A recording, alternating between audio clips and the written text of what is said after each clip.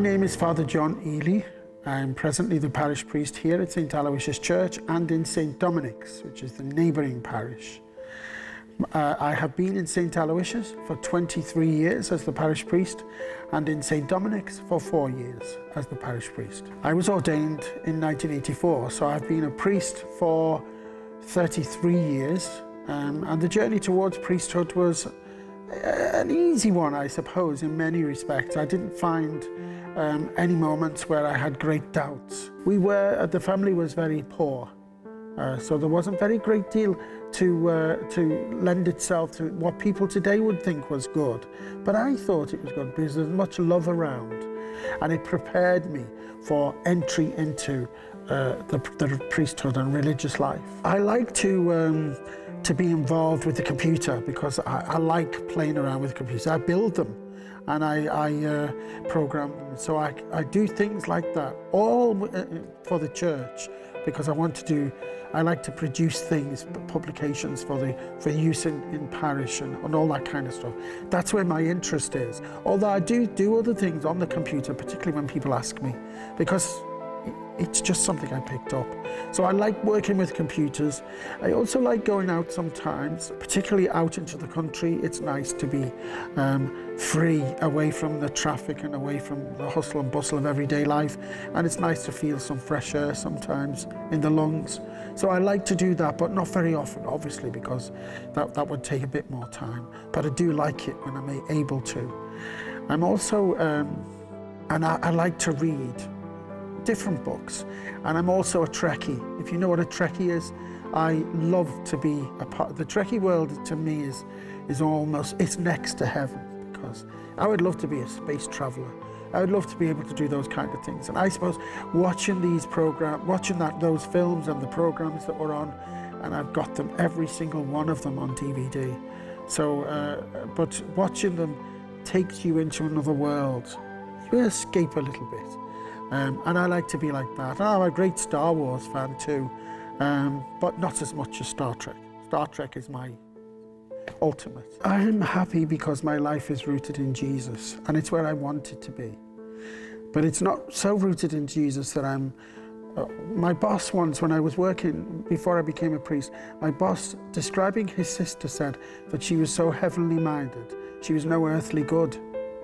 And I find that in life, I want to be heavenly minded, but I don't want to be so heavenly minded that I'm no earthly good to people.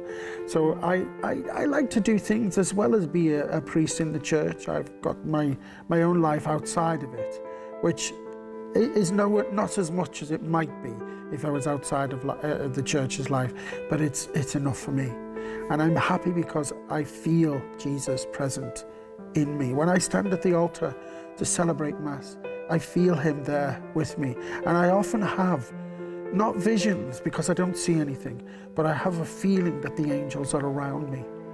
And I feel supported by such a wonderful spiritual network, which makes me feel happy and ready to do these things. And I don't feel as if I want to be somewhere else at any given time. I like being where I am at that time. I like to be a servant of God in the way that I am. And I think that this is the best life I could ever have.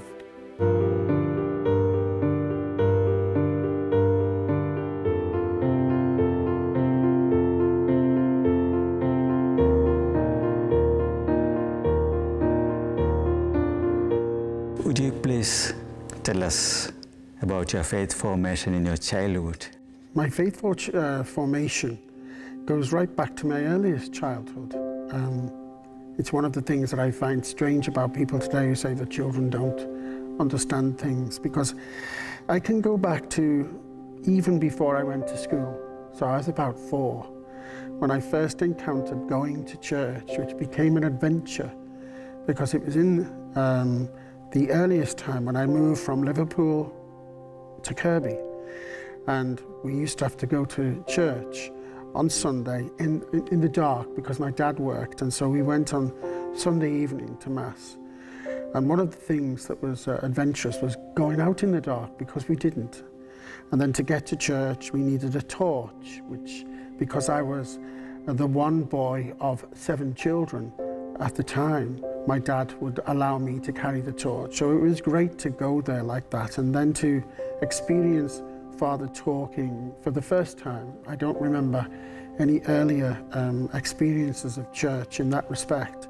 And Father was a great preacher at the time and a very friendly man, particularly towards children. And I found myself being drawn into church life by his own attitude and the way he interacted with us. And of course, with us 7 young children, he was always very much a friend. And then later on, when our church was built and we went to church, I used to go obviously with my parents, but my mother particularly. It was very early on in the church, that church's life. It was Christmas time, and we had in our house a little crib, which my mother took time out to teach us about the figures in the crib and who they were, what they were. And it always intrigued me as a little child that Jesus was this God who came from heaven. Only as a child, I understood it as a child, but it was wonderful to think about it. And then later on in our church, the priest bought a big statue, a very big statue, which I hadn't seen before. And my mother told me that it was the Pieta statue, where Our Blessed Lady holds the dead body of her son after his crucifixion.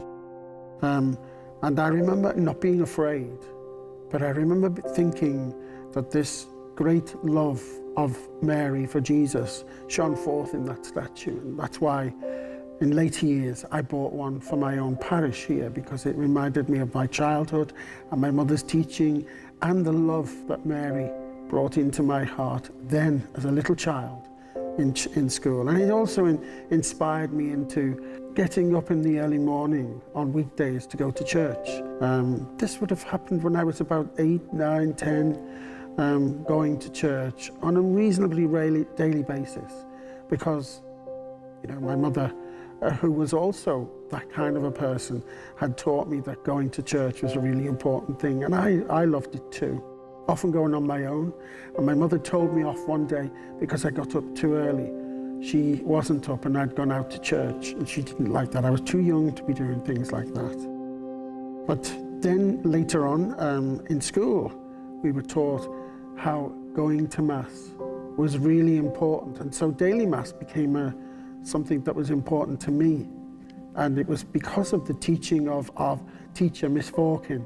She was very, I think her faith was very important to her, and she handed it on to us very well. I always thank her in my prayers and thoughts for what she gave to me.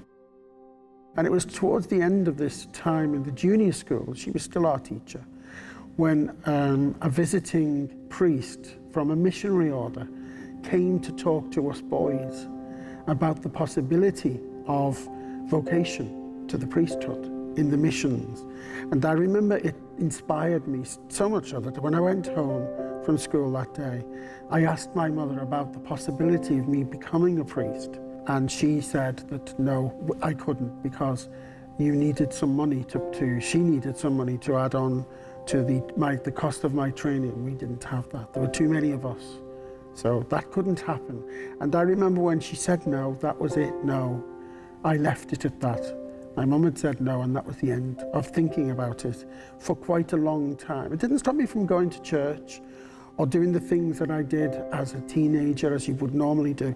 Although, having said that, my church relationship was threatened because I developed asthma, and I couldn't go to church often.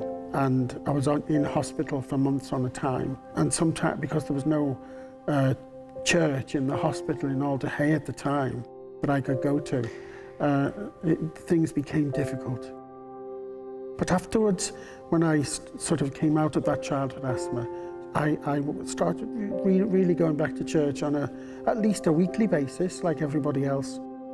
And the first time that I came back to the idea of serving the church in a particular way was when our priest, one day, I used to go into church and he would be talking to people at the back of the church, and I would obviously just walk straight in.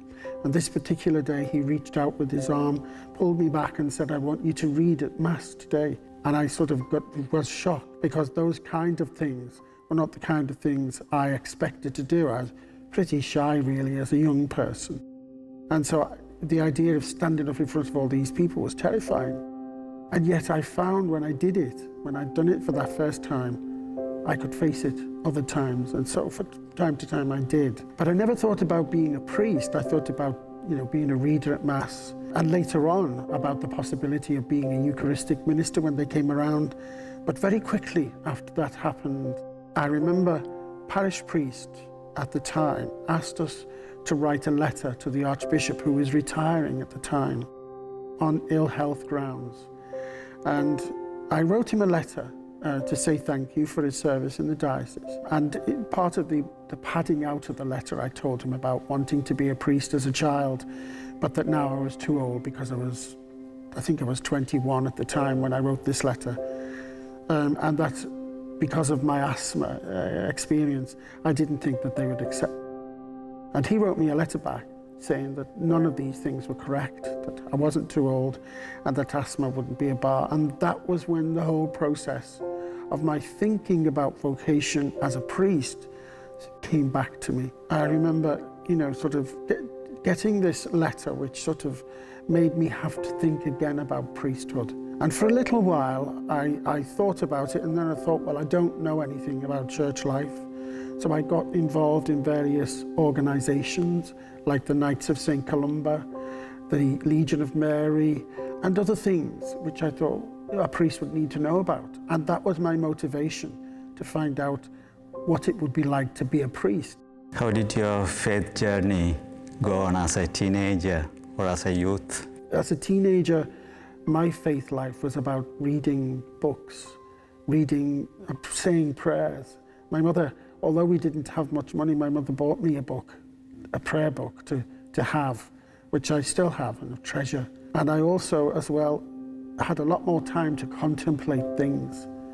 And I thought about my relationship with God and about how at that time, I often thought about death, because when you get into a really bad asthma attack, it's easy to think about death. And my thoughts on death were all around about my meeting and my encounter with God, not about being afraid of the pain of death, but about my encounter with God. And so in that respect, it was a much more personal and spiritual God that I came to know then than just going to church and being taught things. And I think, even in adversity, God was a very special friend to me, and Mary was like my substitute mother. And she became my substitute mother, most definitely, after my own mother died. At what age did you join the seminary? I was 26 when I went. 26 when I finally went to Osho. And that was after quite a bit of discernment prior to going to the seminary. Because once I'd arrived at 21, 22, when I got the letter from the Archbishop, as I said to you, I had a hook into ordinary life. And I was then having to think to myself, would I be okay with the leaving of that and going on to seminary and becoming a priest? And that took a little bit of time. I didn't think it wasn't because I was unsure. It was because I needed to be sure that I had a firm understanding of what I was letting myself in for. Because although God is calling me, and I've always thought that God was calling me to priesthood, I had to be sure that I could take on that responsibility from my own internal resources, from my own spirituality. And I think that's why it took a few years, really, to make that final decision. Would you share with us a bit of your seminary experience, whether you have got any exciting experiences in your seminary? Well, seminary was not quite the same for me as for most others, because, I don't know about today, but certainly then, most of those who started training for priesthood were 18, straight from school, or from junior seminary. And I was 26, so I was 8 years older than them by the time I got there. And boy, what the difference was to be seen, because some of them were boys, really still boys, and I was an adult, really, quite well on into adulthood. So I found that the beginning of that a bit difficult. I also found you know, sort of stepping into book learning and writing essays and things like that, difficult. And I didn't really know how to express myself to the seminary profs about that. So I just plodded on, got on with it. But I found the camaraderie among those students that I was close with, you know, not just close with, but others as well, people who were at the college. I found that very, very good. The seminary itself wasn't wonderful because sometimes it could be very cold.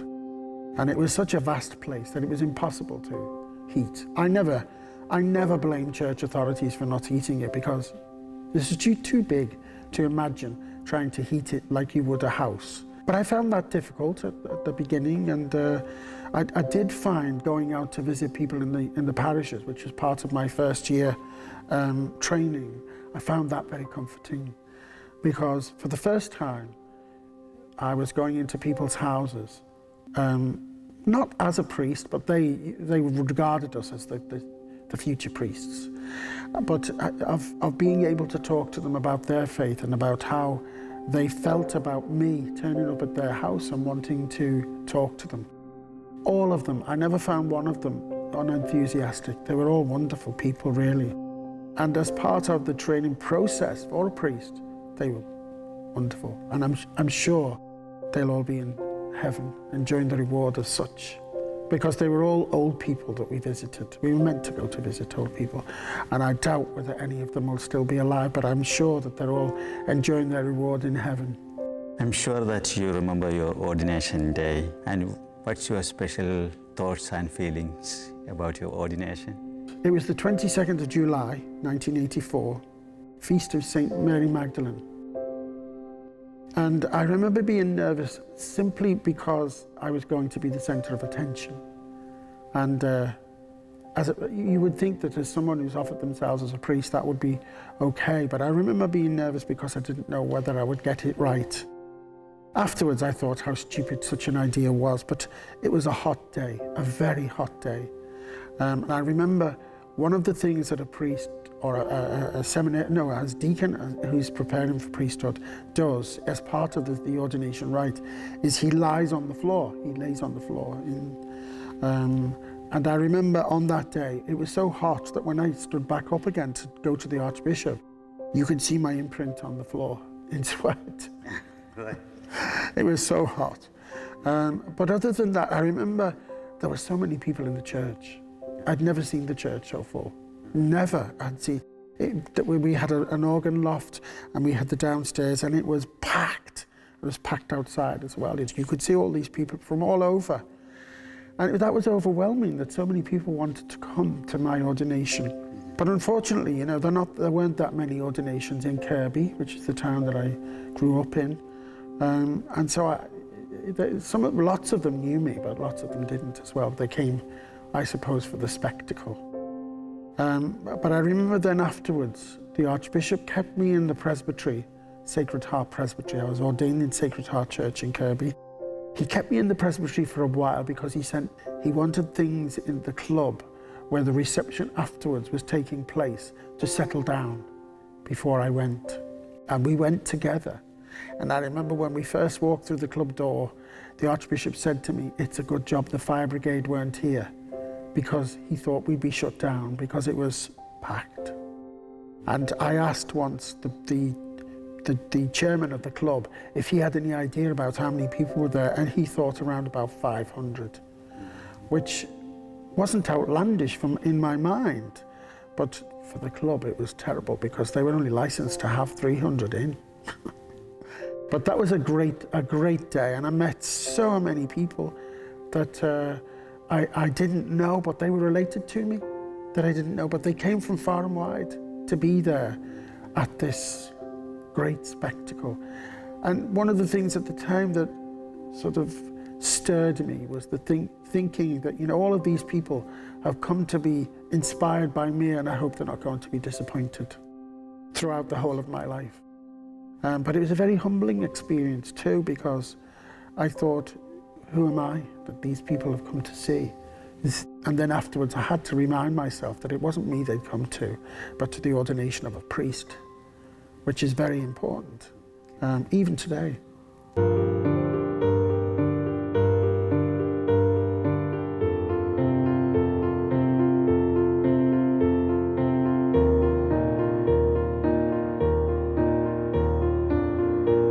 I think the biggest challenge is the challenge of apathy. People are apathetic towards religion. And I think that comes largely from, well, one of the books that I think that has influenced this in a film was the Da Vinci Code, which sort of took away from Jesus the idea that he is God, that he is, in some sense, just another person, maybe a prophet, even a great prophet, but only a prophet. And I have encountered people who call themselves Catholic who will say things like, Muhammad is his equal. Now, I'm not trying to say that anybody is less than they are, but for us as Christians, we believe that Jesus is the Son of God, and of course is the only one who made such a claim. And I find that, that apathy among even Catholics very difficult to countermand. And it isn't just, of course, the fact that they've been subverted, as it were, by the book, because I think a lot of people today, they don't want to take on responsibility for their religion, and so they'd rather lie in bed on a Sunday. In fact, one lady who lives not far away from here, when asked why she didn't bring her child to Mass, said, "Oh, Sunday's my downtime." She worked all week, so she wanted Sunday to be her downtime, which I found surprising, but, I mean, I live in a bit of an ivory tower religiously, in being in the presbytery and in the church.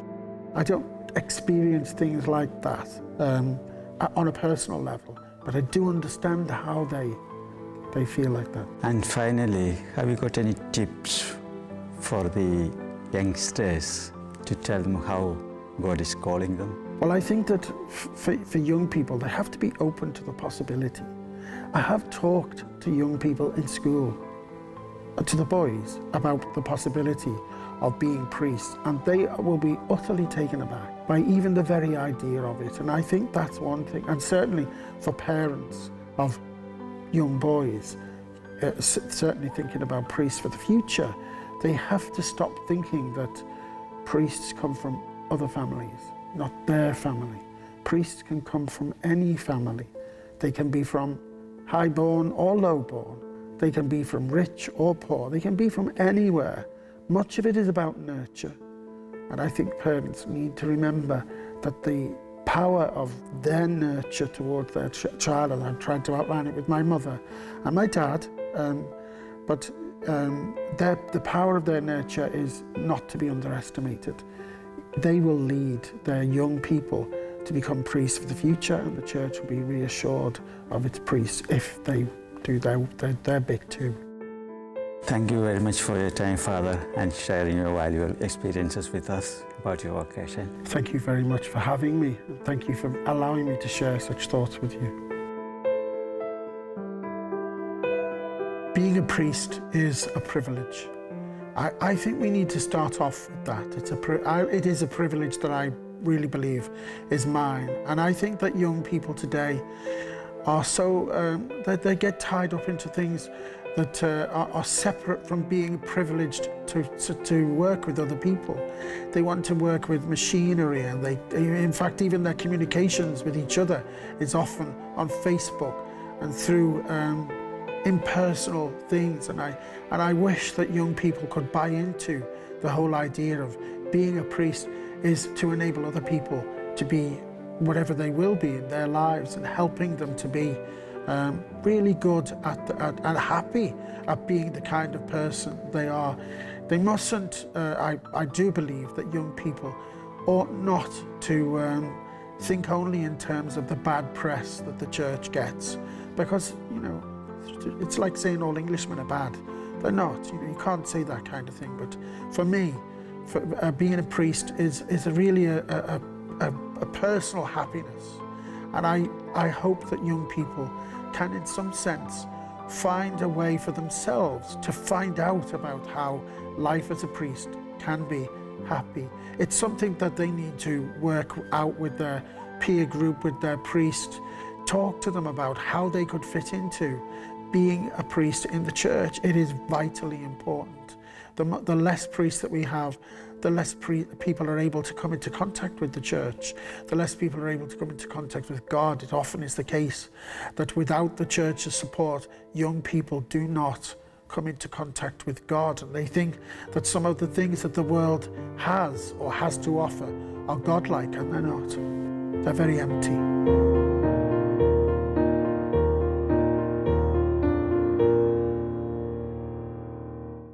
I pray God's blessing on Shalom TV and the work that you do in proclaiming the good news of plentiful redemption through the media, and pray God's blessing also on the audiences, those who listen to and watch your programs. May Almighty God bless you, the Father, the Son, and the Holy Spirit. Amen. Shalom World, God's own channel.